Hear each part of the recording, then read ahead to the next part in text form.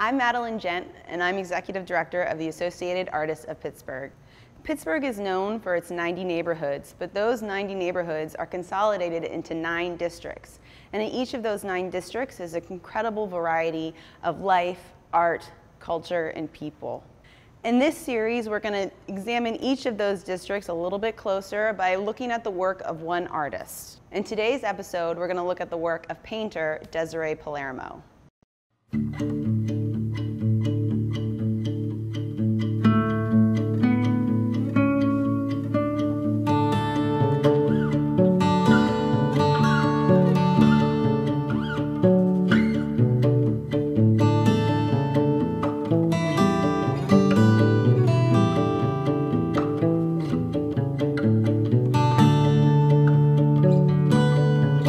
I am Desiree Palermo. I live here in lovely Brookline, Pennsylvania, Pittsburgh. I've always been into art. I still have my sketchbooks from when I was in like 1st grade. My claim to fame back then was horses and unicorns. One of the first things I learned how to draw. And you know, it was always an interest of mine throughout high school, throughout all of that. I kept it up, and I got into painting when I was in high school. I didn't pursue it as a career until I went to IUP, where I enrolled as a marketing major. When I got there pretty shortly, I decided that was 100% not the thing for me when I took an art history class as an elective. And then I went back that first semester and changed to art education. Really just wanting to do something with art, you know, whether it was, you know, just something that I could make a career out of, which is what I'm doing currently. So first off, I went to grad school at Savannah College of Art and Design. There I got my MFA in painting. So, because that was something that I always wanted to pursue, which was going officially to art school, you know. So when I was there, they have a campus in Lacoste, France, and the opportunity to study abroad there was presented for over the summer course, and it was just really incredible to be like an artist in residence there. Just have we were there with a community of artists from like the online SCAD the SCAD cohort that they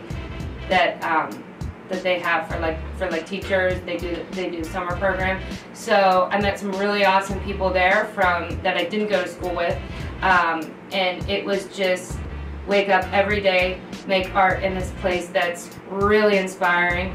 The Luberon Valley in Provence is just like filled with amazing colors and scenery, and just so much to be inspired from. So wake up, make art, go to sleep. Work in a mixed media platform, and you know, in an abstract way to get my ideas across. I'm really excited to get back in the studio, so it's kind of been a little bit of a hiatus.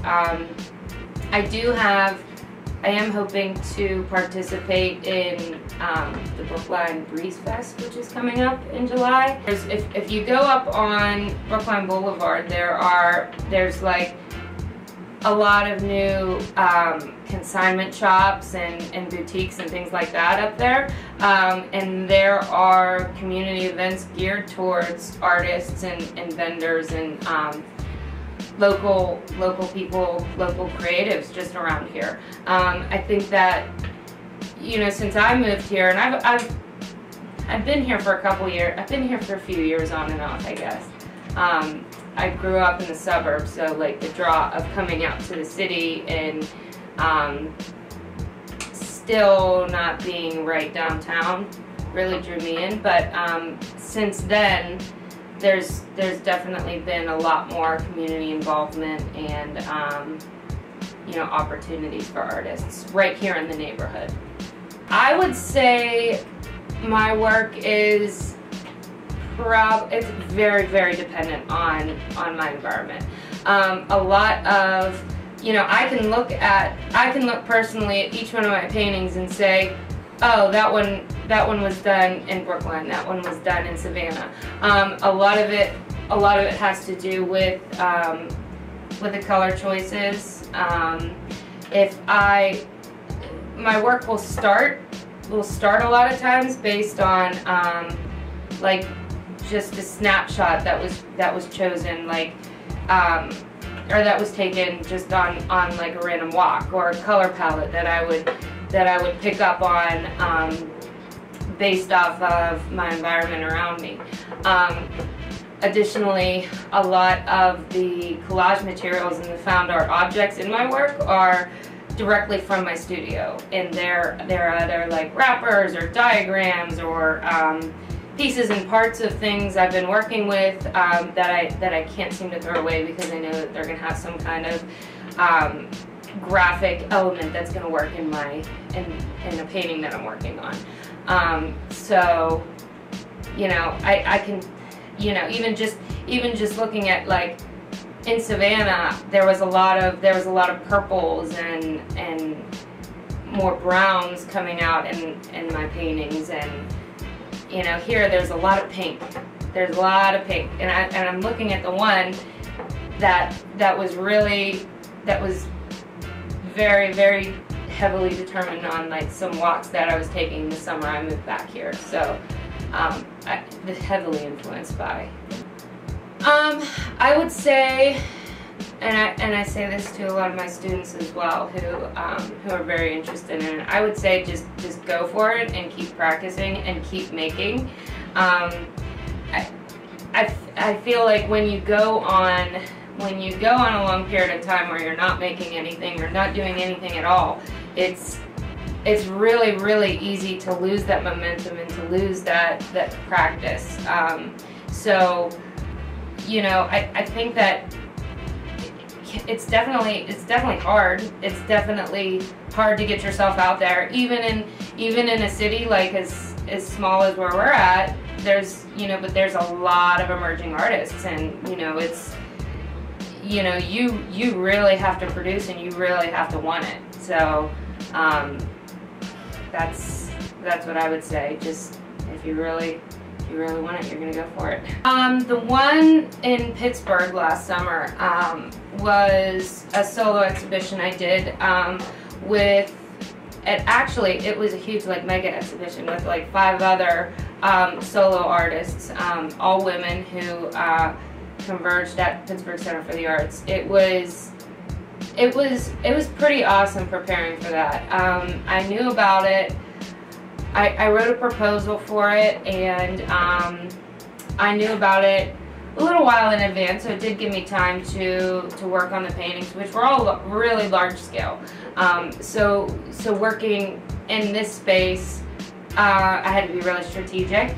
Make all the stretchers and everything outside. I have a space set up there so I can build and put the stretcher bars and the canvases together, and then kind of work on a few at the same time. So it took a whole summer to get ready for that. It was right at the end of the summer, and I had I think I had like 9 or 10 paintings in that one, large scale paintings that were more sculptural, so they were coming off of the canvas onto the floor, onto the walls, and so preparing for that was pretty intense. Had a lot of installation time in the space itself, and that whole week leading up to it, they gave me to set up for that. Associated Artists of Pittsburgh has been a really great organization for me as an emerging artist in Pittsburgh. Coming from Savannah, where I knew a community, I established a community there as an artist, and you know, I was showing in galleries and stuff. Associated Artists of Pittsburgh has really helped to provide opportunities to show my work, to keep it at a low cost too, where you're not spending a ton of money every time you want to enter into something. Madeline has stepped in, and you know, as the she's the president, right? So stepping in, and she's made herself really visible in the organization, and presents information really clearly in a lot of it. So there's a lot of opportunities to be a part of shows and to be a part of a community in Pittsburgh. Whether I know those people, the artists that are there and that I'm exhibiting with personally, or whether I'm just, oh hey, yeah, I know her, we were just at her studio, you know, or I follow them on Instagram. It's been a good experience as far as getting to know other artists in Pittsburgh, and help to get my name out there as well.